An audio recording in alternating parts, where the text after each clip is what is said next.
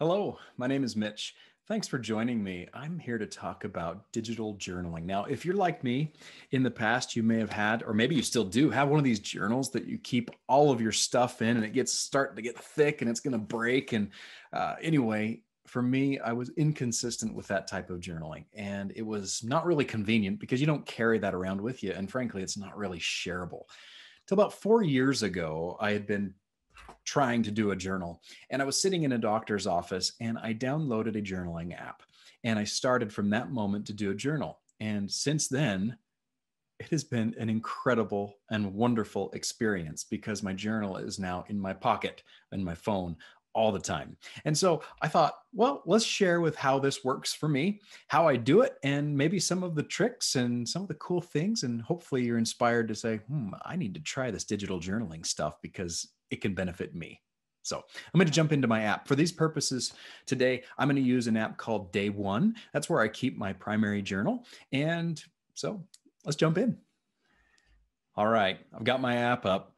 Some really cool things to note. When you do a digital journal, there are so many possibilities. And we're going to talk about a couple of different apps that you may explore or consider. And the ones that I share with you all have a free version and a paid version as well. So this particular one that I'm using is Day One. And you can see on my screen here, I have an entry. It says, on this day, there are 8 entries. The cool thing about a digital journal is you have the capability of going back so easily and finding things searchable.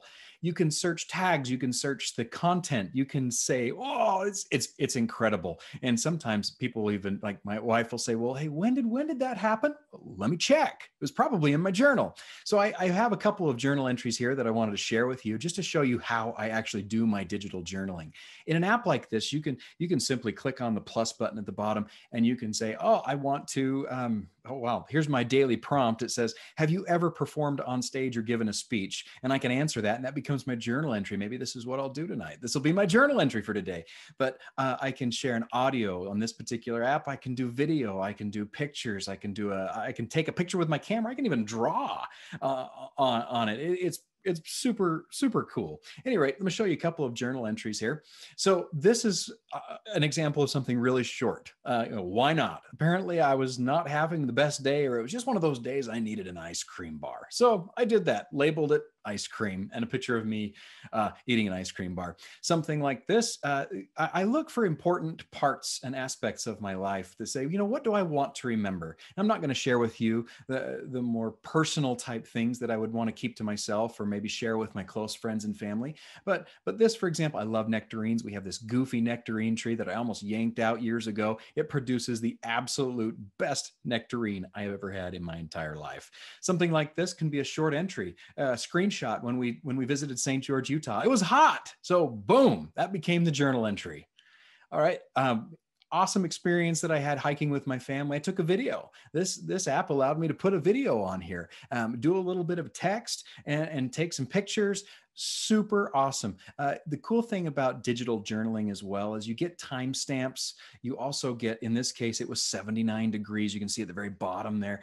It was where it was, the Uinta Wasatch Cache National Forest, all this wonderful information that you get. Another thing, I like to say food is my big thing. I love food. And this meal reminded me of my childhood. It was my mom. I was visiting her and she said, what do you want to eat? And this was the answer. And it was an incredible experience. So that's what I wanted to remember for that day.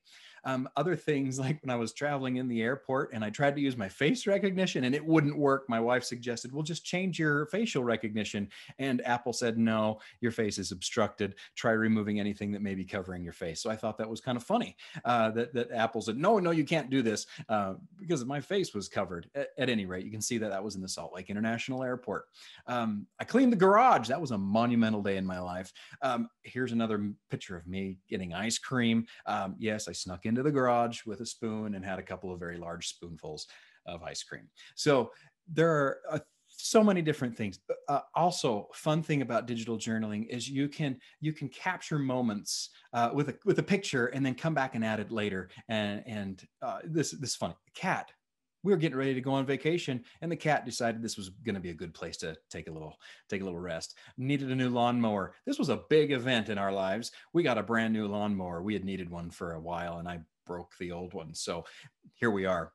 This one's fun. My daughter drew a picture of my son, and this was so fun for us. And so I thought that was really sweet. This one, she made my daughter made this little kite and created a rule book for it. Tiny, you can see the little thumbnail pictures here. But the rules on a kite: don't break it, have fun, don't fall, don't be rude. The end. So many cool things you can do with a digital journal. The other fun thing about a digital journal is you have the ability to not only edit stuff, but you can also share it. So if I wanted to do a shareable, I can copy it, I can view it as a PDF, it creates a little card like a meme that you can share with a picture and the text.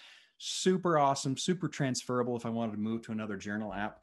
So this is what I do, and that's how I journal. So some posts are long, some posts are short, some posts are just a picture or a few words. I told you earlier I was going to let you know a couple of different options for journaling. So let's talk about a couple of different options for journaling digitally. When it comes to picking the right app or the right program to start your digital journaling, there are a couple of options that I would recommend. All of the options that I talk about have a free version and a paid version. The one that I started with in the doctor's office 4 years ago, and I've used it a lot, is called Journey, journey.cloud. Fantastic program, works both on Apple and Android. Another one that you could explore is called Momento, and that's an app it's only used for Apple, but it'll bring in like your Instagram feed and put a timeline together. So if you're big into social media, Momento may be a good option for you.